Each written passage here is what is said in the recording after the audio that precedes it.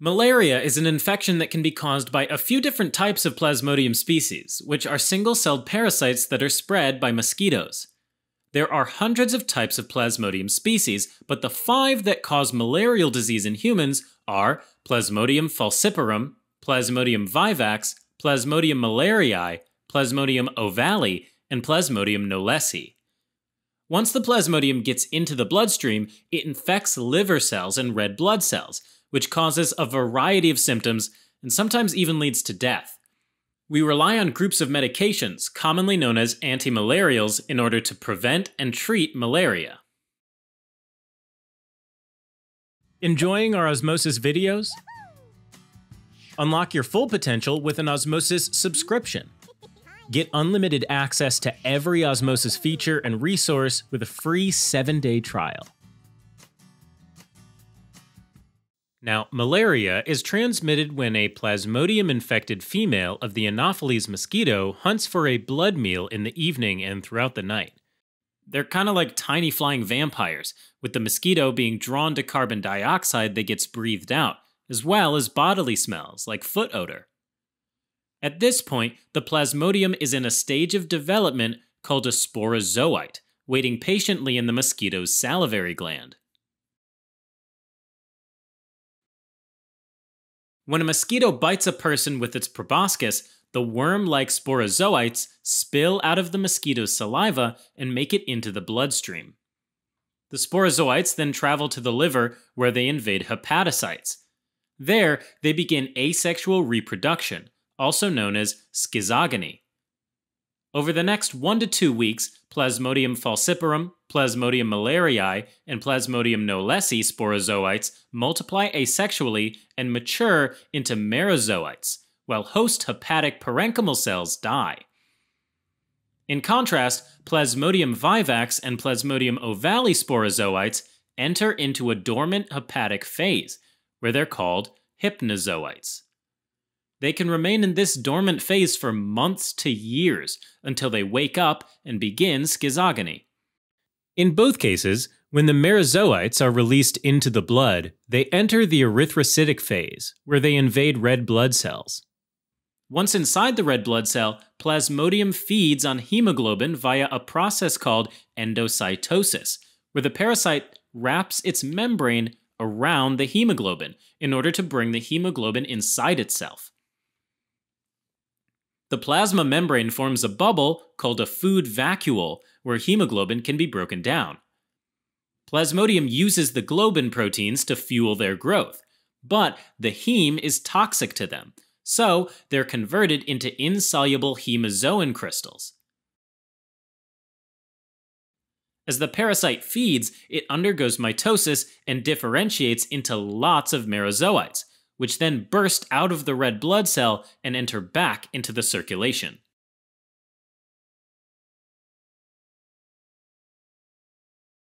Now, instead of going into the erythrocytic phase again, some of the merozoites undergo gametogony, which is where they divide and give rise to gametocytes, which are little sausage-shaped sexual forms that can be either male or female. These gametocytes remain inside the red blood cell and can get sucked up by another female mosquito that bites the same malaria carrier.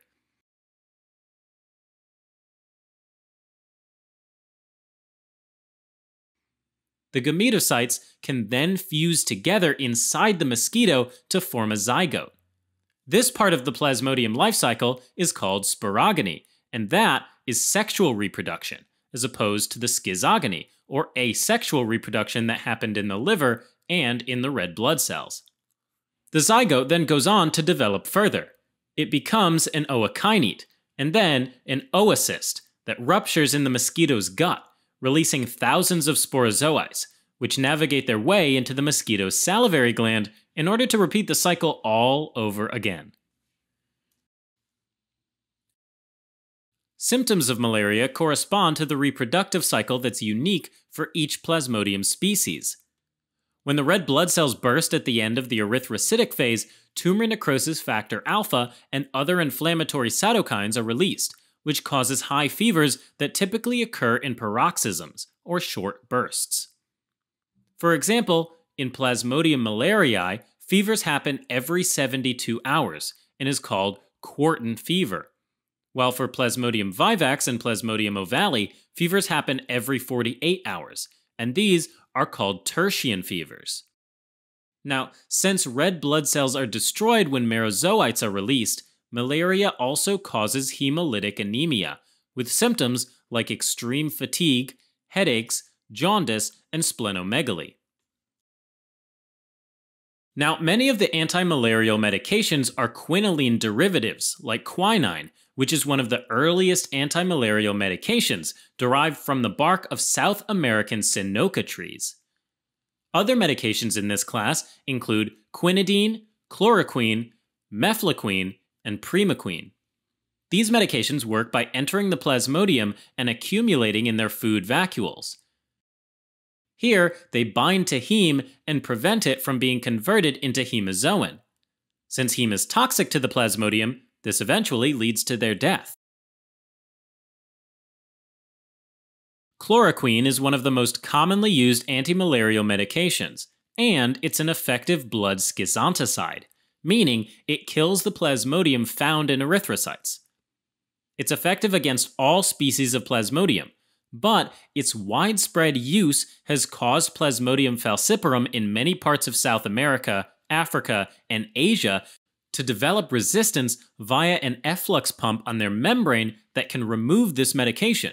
It's a little bit like the plasmodium is just spitting it back out. In these regions, mefloquine, quinidine, and quinine can be used as the main schizontocidal medication.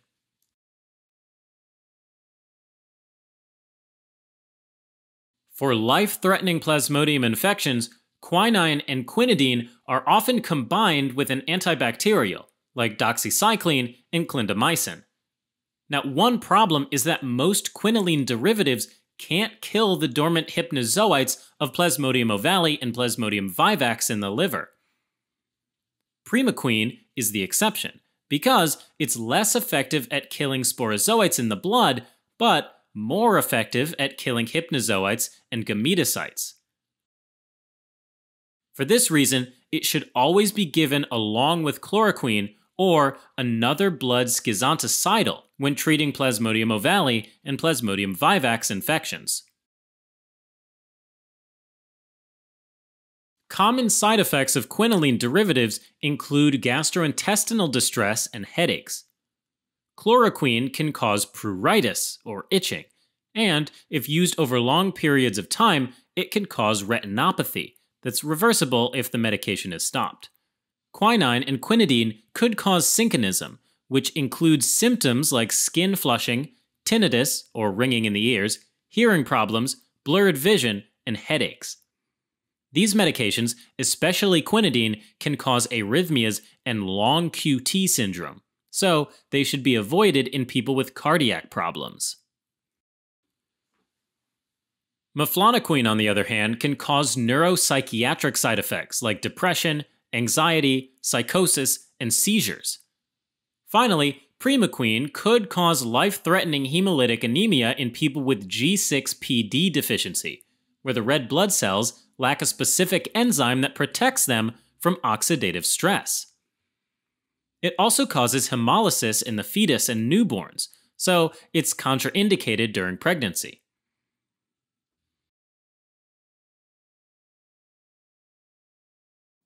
Artemisinin derivatives are a class of antimalarials that have been used for over a millennium in Chinese medicine. This family of medications include artemisinin, artemether, artenisate, and dihydroartemisinin. These medications are blood schizontocides that build up in the food vacuoles of the plasmodium, where they bind to the iron found in heme and create free radicals that damage parasite proteins. They're useful since they're effective against all plasmodium species, including the strains that are resistant to chloroquine and other quinoline derivatives. They are considered for chloroquine-resistant malaria and for treating serious infections. Notably, they're often used in combination with other antimalarials to lessen the chance of resistance ever developing. For example, artemether-lumefantrine combination is used to treat individuals with uncomplicated malaria caused by Plasmodium falciparum. Their other advantage is the comparatively mild side effects, which include nausea, vomiting, and diarrhea. They're also safe for use during pregnancy. Travelers going to countries endemic for malaria need prophylactic medication depending on the region they're traveling to.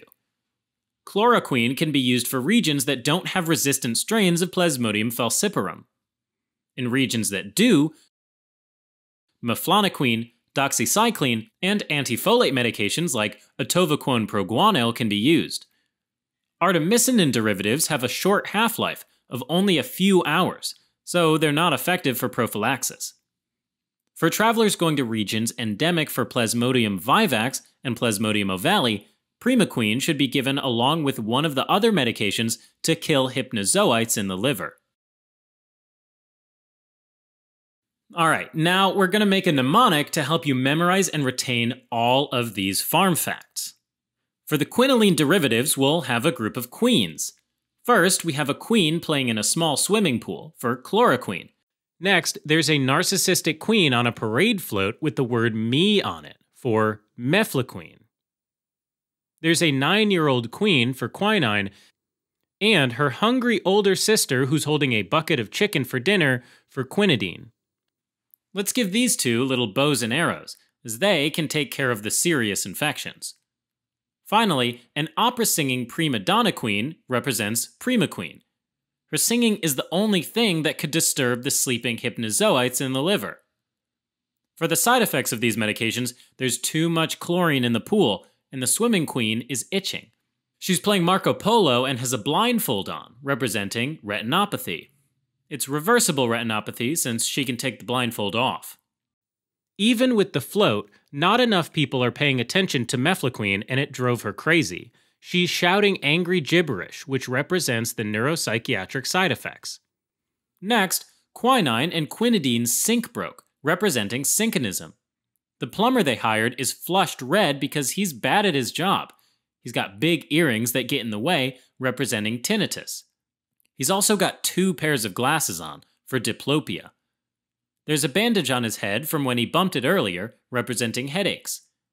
Representing long QT syndrome is a squirrel with a long tail that's a real cutie.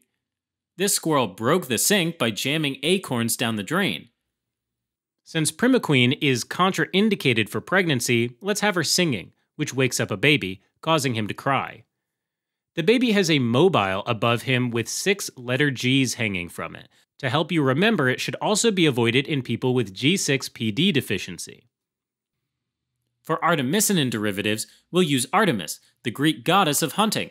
Since she's a goddess, she can hunt down any species of Plasmodium with her big, shiny bow and arrow. This helps you remember it's also more effective for serious infections compared to the little bow and arrow used by quinine and quinidine. Since it causes gastrointestinal side effects, one of her hunting hounds is throwing up after taking a bite out of a dead Plasmodium. Alright, as a quick recap. Malaria is a life-threatening mosquito-transmitted infection caused by Plasmodium parasites. These parasites feed and grow inside hepatocytes and red blood cells. But some species may have dormant forms that can stay in the liver for years. Most quinoline derivatives are effective at treating the erythrocyte stage of Plasmodium, but primaquine can treat the dormant stages that remain in the liver. The artemisinin derivatives are used to treat Plasmodium species resistant to the quinoline derivatives. But wait, there's more. Here's a mind map with all of the mnemonics from the video. Go ahead and pause so you can test yourself and see what you remember. Stay tuned for the answers after the credits.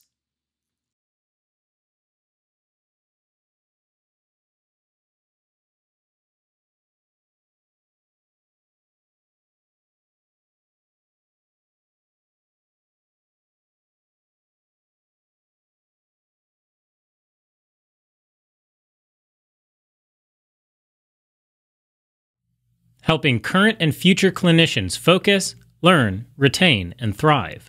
Learn more